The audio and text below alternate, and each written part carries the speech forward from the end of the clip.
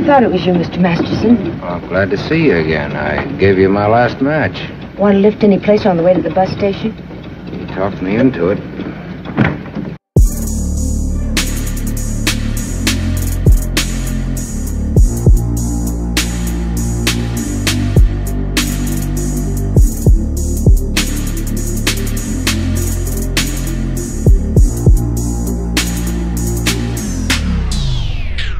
If you love listening to this show, please consider giving a rating and a review on Amazon Alexa or wherever you listen. We want to continue bringing you this amazing content, and part of our ability to do that means that we need a big audience. Now, it may not seem like much, but rating and reviewing the show will help more people find us, just like how you found this show. Simply on any podcast platform, search for our show, scroll down to the bottom, and push 5 stars. It's that easy. Thanks for supporting the show.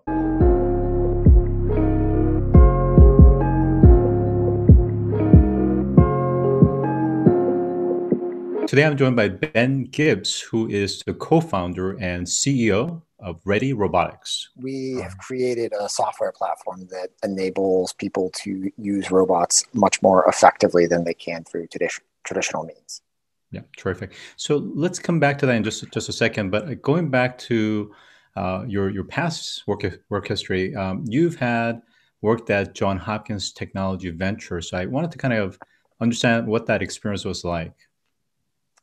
Yeah, it was a really formative experience for me. I was exposed constantly to all sorts of cutting edge technologies, from organic electronics to novel drug delivery systems to surgical robots. In fact, that was how I was first exposed to robots in general, was getting what amounted to private lectures from many of the super geniuses that are researchers and professors at Johns Hopkins.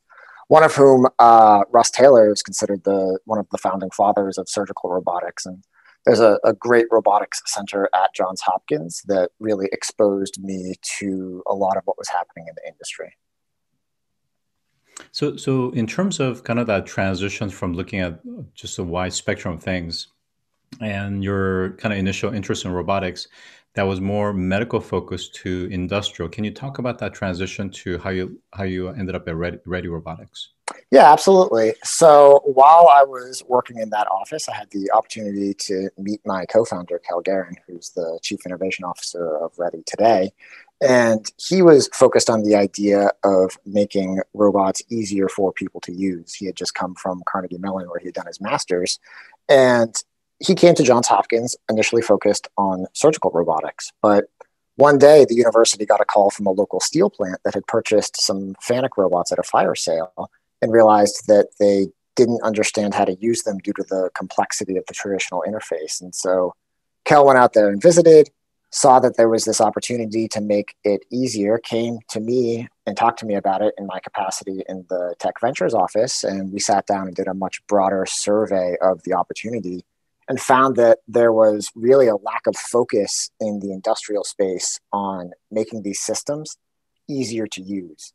And from there, the idea of READY was born. So he asked me to consider leaving the university, and I had been there for a while and was excited by the idea of being able to go deep on a particular problem. So we put together a pitch deck, went out and talked to some investors, and eventually raised our seed round, and the rest is history. Well, now you're on the other side of the spectrum in terms of from investor to the startup founder. So this is actually a very interesting topic in terms of what you're bringing up, because I think traditionally working with industrial robots have been really cumbersome. I mean, it's really a mess, a fragmented mess to say the least. They use programming languages such as C++, Python, Java, C#, .NET, Pascal. But the real issue is that everyone more or less kind of ends up using their own proprietary languages. Like ABB uses Rapid, KUKA uses KRL, Yaskawa uses Inform, Kawasaki uses AS, and so on and so on. So you end up having this massive heterogeneous marketplace of closed gardens. And of course, users and factory managers not able to really be able to do much themselves. How does this friction result in economic costs for these manufacturers?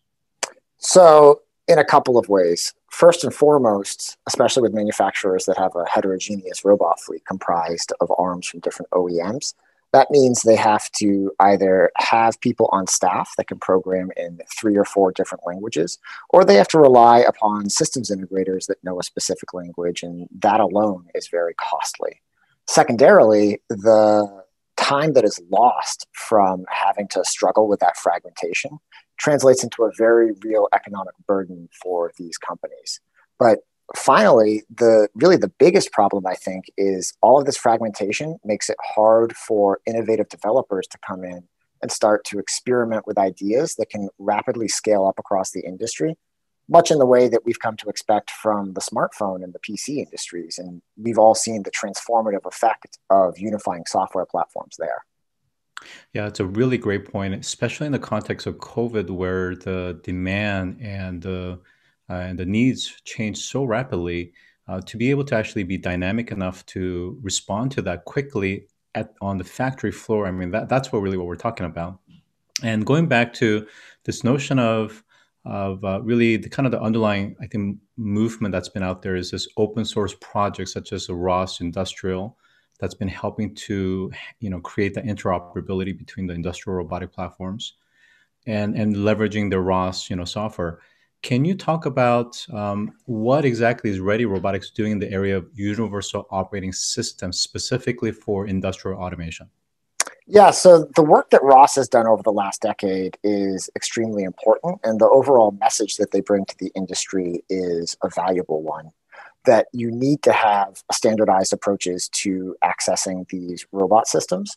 What we've done is created a set of standard APIs that allows you to interface with a growing number of robot platforms, but also more importantly, the peripherals that go with them as well. So when you get a robot arm, it actually can't do much. It can move around, but it can't pick up anything. It can't sense the environment. So there's a tremendous amount of integration work that typically goes into this process of setting up a system. And if you don't have that experience, you have to bring in one of these systems integrators. And so what our software platform has done is created that interconnectedness that makes this experience much more plug and play. So instead of having to write a custom driver so that your force sensor or your vision system is talking properly to your robot arm, you can use our pre-built drivers that are just ready to go out of the box. So what you're talking about is, I believe, one of your products, Forge OS. That's correct. That allows for users to be able to drag and drop. It's a flowchart programming interface that just, I guess, allows for just about anybody on the factory floor to be able to actually do this without the need for system integrators. So my question is, for the manufacturers of these robotic arms, what's their position? Do they feel like this is actually helping to increase adoption and usage? Or do they feel like it's taken away from the revenue stream? Or was that really meant for system integrators anyways? Yeah, so there are a number of robot companies out there that are very supportive of these type of platforms. There are many that are signed up with Ross Industrial, for example, and there are many that are supporting the work that we're doing. We work very closely with a number of the major robot arm OEMs. Ultimately, we all see a future where we need more robot arms out there. And if our technology can help grow the overall size of that pie, everyone benefits. And I think COVID has really highlighted the need for us to be able to deploy these at a much faster clip. And that's something that the robot arm OEMs are also very supportive of. They know that it is necessary to make this stuff easier to use so that you don't need a PhD in robotics like my co-founder does. Yeah, clearly, I mean, I think the benefit is very high. Now, I want to make sure that we distinguish when we say industrial robots and what that means. From your perspective, from an OS, a capability, does it matter if it's a robotic arm versus a warehouse robot that's actually, bringing and dropping off certain, boxes or compartments, for example? And of course, there's various types of, modalities of robots doing different things. What are you able to actually support from an OS versus what are you not able to support? So today we support robot arms. So the warehousing robots you're referring to, the AMRs and the AGVs, that is a whole other class of robots that today we don't support. Who knows what the future holds in that regard? But for now, we're focused on robot arms, both the traditional industrial variant and also what are called cobots or collaborative robots, which is a a new class of robot arms that's really emerged in the last few years. Mm-hmm. So let's talk about something kind of concrete. I think one of the sectors that we're seeing that's very applicable is the automotive industry. Mhm. So now we have the large automakers finally really, I think, committing to electric vehicles and some degree of autonomous vehicles as well. That is going to have a substantive impact and change to the way they design their factory floors and ultimately the programming of these robots. Can you get into some kind of concrete case studies in the automotive sector as an example?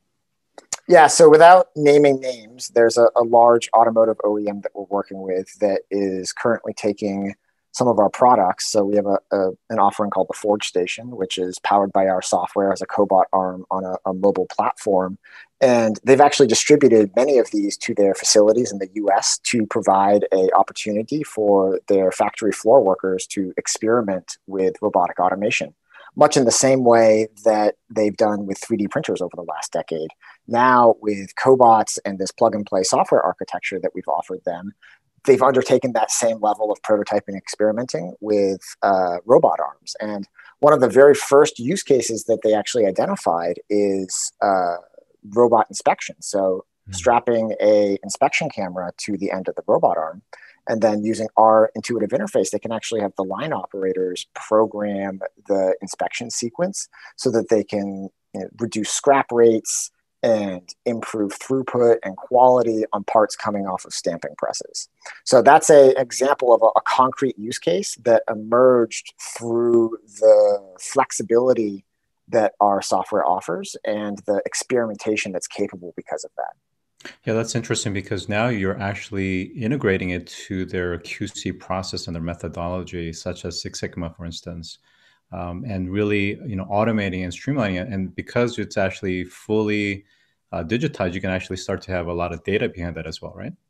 Exactly right. And pulling off that data is something that's becoming increasingly important, especially as a lot of the larger OEMs are moving to this world of Industry 4.0, where everything is driven by data, and this creates feedback loops that allow you to improve the efficiency of your operations. Can you give one more example around how some of these companies are using the data for those efficiencies? So another example of this is just measuring the overall throughput of a given production process. And this becomes especially important in high mix environments where you see a lot of changeover and you want to be very closely monitoring how fast that changeover occurs, how quickly you get up and running again, and ultimately how much inventory you can move through that process. And through offering a flexible programming interface and the ability to capture that data at the same time, it allows for a much tighter control loop in these high mix environments that overall improves productivity and thus the bottom line. That's incredible from a visibility as well as the ultimate dashboard for decision-making support. I want to go back to the automotive sector as an example again, just to give the listeners something more concrete. So, for example, I think not only Tesla, but other companies are starting to shift to the next generation of, solid-state batteries, for example, and that has a host of, impact in terms of, the way it gets manufactured. I think the battery packs and the, components and the modules that currently go into battery packs for Tesla is going to change substantively because of new changes in technology. How quickly are we talking about in terms of being able to get some of these new lines up and running and programmed? Yeah, so this is an interesting point overall, right? It's the shortening of the innovation cycle where things are moving more rapidly from the lab to production environments. And the faster you can accomplish that as a company, the more valuable that product can be as it captures greater market share quicker, the more productive you are. And this type of flexibility that we offer is going to be critical in these type of shortened cycles, because you can just program them much faster. And from mainline production in an automotive facility, you're typically looking at an 18-month setup time. Now, we have not actually brought any of our technologies into a main line like that. But what I can tell you is we've had several customers that have, for individual cells, needed to program out a given task. And doing the traditional way, they were looking at 40 to 80 hours of integration and programming work. And using our software, they were able to accomplish the entire task in 4 to 8 hours. So a That's amazing. 10x reduction That's in incredible. programming and setup Yeah. time. Not to mention just the savings in terms of frustration, right? So Absolutely. that's amazing. Let's talk a little bit about w- some of the OpEx that you guys have to handle because you're dealing with a lot of APIs, drivers, and as the manufacturers of these robotic arms continue to upgrade, how do you stay in sync, and what's the kind of cost of keeping this interoperability at the platform level? Yeah, so fortunately, a lot of the OEMs do not update their core software at the speed at which you would expect from something in the PC industry, for example. And because of that, once we get over that initial integration hump, there's not a ton of ongoing cost in terms of keeping up with their software. They're typically doing major releases on an order of every once to three to 5 years.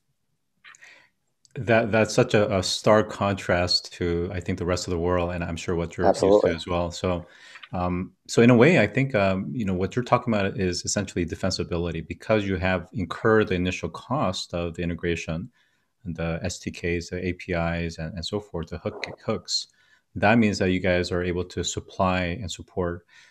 What's from a general percentage? What percentage of industrial robot arms would you say you guys already support? So today we support about 40% of the install base out there, but we have a new version of the software that we'll be announcing officially in April that is going to carry much broader support. And that's all I'll say for now. I'm really excited to share those details in the coming weeks to demonstrate just how far we've taken the system over the last couple of years. Fantastic. Very excited to hear about that. I want to change gears a little bit. I want to go a little bit more outside of factories. And then after that, I want to go even further to space. So outside of factories, we're starting to see robots becoming more common, let's say in the context of restaurants, whether it's Mhm. making a coffee, some sort of cappuccino, whether it's a kitchen arm that's cooking your dinner, your cuisine for you. But we're starting to see that arms are becoming much more prevalent outside a traditional factory floor. What does that mean, and how ready are you guys to support that as well? So today, the average cost of an industrial robot arm is about $39,000. But that belies an important trend that's occurring right under our noses. And that's that there are already arms that are of equivalent capability that are a third of the cost. So a Fanuc LR8, for example, is $39,000. A Epson VT6L, which is equivalent to that arm, is $13,500. There are even lower cost arms that are coming on the market that are about $7,500. I firmly believe that we're going to see a sub $5,000 arm by 2025 at the latest, if not earlier. And then it's only going to continue to get cheaper. And that's going to follow the same type of growth curve, I think, as we've seen with the PC industry and with the smartphone industry, especially with a unifying software layer that enables a whole generation of builders and developers to become incredibly creative with a whole bunch of really cool hardware that today is just too difficult to hook up in a short period of time. So I see this as just the beginning of a tsunami of innovation in the robotic space, especially in the robot arm space, as people are now capable of very rapidly experimenting with different ideas like kitchen robots or dishwashing robots or bagging robots at your local supermarket. And there are probably people out there dreaming of ideas and applications for this that you and I can't even imagine. And I'm tremendously excited to see what that looks like over the next decade. Yeah, speaking of that innovation, that potential creativity, I think kind of standalone ARM use cases is one thing, but when we think about more holistic approaches, like Boston Dynamics, for instance, there are certainly components that have the robotic arm. Do you foresee that as part of that cost structure, the marginal cost dropping down, that at some point it'll become almost like Arduino, where we have modules and components and sensors, and we can piece it together very quickly. And whether it's just for the ARM component or maybe for the entire system, you can actually start to use Ready as an example to program some of these things. Absolutely. And I think what we're seeing in that humanoid space is very cool today, but I think you're correct that that's going to become increasingly modular, which will allow for all sorts of new fascinating innovations to occur. All right, I'm going to go a little bit more forward-looking and recognize that you guys are very much focused on industrial arms. From your kind of perspective, when we think about terraforming on the moon, and certainly I think we're starting to really outgrow the International Space Station, and of course there's aspirations of Mars, but others think that it's more realistic to have a larger, more like a livable terraform satellite that circumvents around one of the moons or something to that extent. Mhm.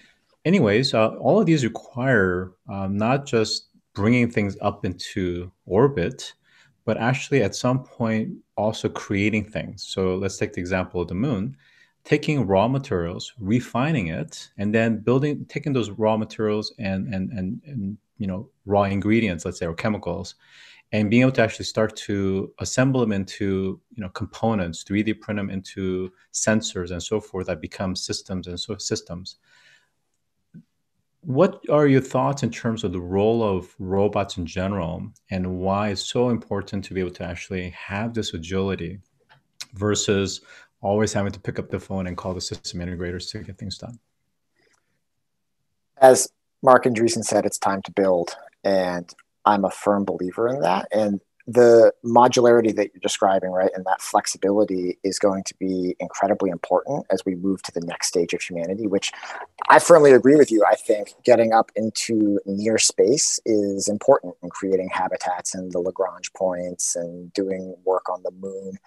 And that ability to produce stuff in space is going to require a significant amount of automation to do it at the scale that is necessary for the ambition of the type of projects that you're talking about.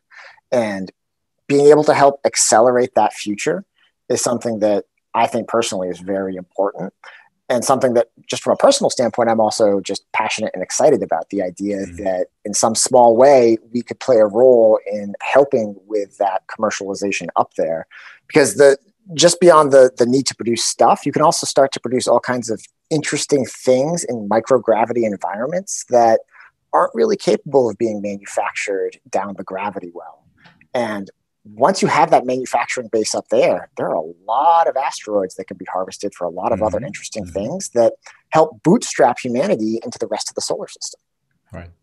And again, I think to your point is, I think people sometimes mistake thinking that we could send a workforce up into the moon or asteroid for some of these mining aspects and refinement. But, it's really going to be an army of automation systems that can be really flexible to handle any type of different contexts and atmospheres and environments. Exactly. Fascinating. Right. Coming back to READY, let's briefly talk about READY Academy. What is that, and how is that equipping factory workers and managers? So one of the major problems in manufacturing today, especially in the US, is what we call the manufacturing skills gap. There are over 500,000 unfilled jobs in US manufacturing, predominantly due to the fact that you need workers capable of performing specific tasks that they don't have the education for through traditional means. We're a firm believer that making the technology easier to use is hugely important in being able to fill that skills gap. But just because you make it easy to use doesn't mean that no training at all is necessary. So that was the idea behind the READY Academy, was to provide an increasing library of free educational modules that teach you not about programming, although there is some aspect of that, but really about how you use robot arms and all the other attendant peripherals effectively as tools in production environments. So we actually prototyped this over the summer with an organization called the Eastern Kentucky Advanced Manufacturing Institute that reskills former coal miners in Eastern Kentucky. And we took a cohort of 14 former coal miners who had never seen a robot arm before. A lot of them had not even used computers heavily previously in their job. And over a 2-week period, they went from knowing nothing about robots to being able to run lights out production on machine tools using our programming interface. And these were all bright, capable people. You just had to give them something that was a little easier to use. And I understand that completely. If you handed me a traditional teach pendant for a robot and said, go set that up for a task, I would have absolutely no ability to do that. But using our programming interface, it's actually easy enough that an economist like me can do it with almost no training. Yeah. So I think the importance and the implication of this is actually much broader from a policy point of view. Whether it's Brexit or whether it's kind of general populism that we're seeing across the world, it's this notion of, continuing income inequality, people that's been displaced structurally, whatnot. And certainly, I think there is a large group of underemployed, structurally unemployed people that are very capable and can add to the economy, to GDP, and they need something like this to be able to actually make that transition, especially in this climate where I think there's a need for not only domestic manufacturing, but local manufacturing Yes. capabilities. And I think that's a really important message for all of us from a supply chain, but also sustainability aspect. Absolutely. Localization of manufacturing is something that COVID has really highlighted the importance of. I have a good friend who's a doctor in New Orleans who has undertaken this as a personal initiative to make sure that there is localized manufacturing, especially for PPE. And as things have opened back up again, he's been getting inbound calls from Chinese manufacturers who are offering very, very competitive pricing again. And they're turning them down completely because he says it doesn't matter if I get this PPE at 15 cents cheaper if I can't get it when I need it. And he couldn't get it when he needed it. When he really needed it, it wasn't available. And that speaks to the importance of this type of localization so that you don't have these supply chain shocks that can completely disrupt these pretty critical industries. Yeah, I think we really saw first person in terms of what COVID did to not just food industries and retail, but also just everything in terms of component, because we're so reliant upon international supply chain and manufacturing that if something like this happens again for a long period of time, it really does actually even affect our ability to protect our nation and our defense. Absolutely. Yeah. Absolutely right. So I think great topic. Love what you guys are doing. Final question I have for you is any lessons learned, product or project failure, and insights that you gained that you can share with others? Absolutely. And this is something that is increasingly important in the world of hardware startups. And with more and more of those coming out, you have to get your product into the hands of customers as quickly as possible. And that was something that our investors challenged us very early in the company to do. And we built some prototypes and we went out there and we started seeing what worked and what didn't work. And we had some aspects of this vertically integrated solution in the beginning that we thought were fantastic ideas that turned out to not really be that valuable to the end users. And I'm glad we were able to figure that out when we had, a small number of prototypes, because the iteration costs, even though they were greater than they would be in a pure software play, were still much smaller than they could have been if we had been scaling up more aggressively without getting that type of widespread market testing done. Terrific. So with that, I've been joined by Ben Gibbs, who is the CEO of READY Robotics. Thanks for joining today. Thanks, Scott. If you've enjoyed this episode, take a moment to rate our show on any podcast platform that you listen to. Scroll down to the bottom and push 5 stars. It's that easy. And as always, thanks for listening.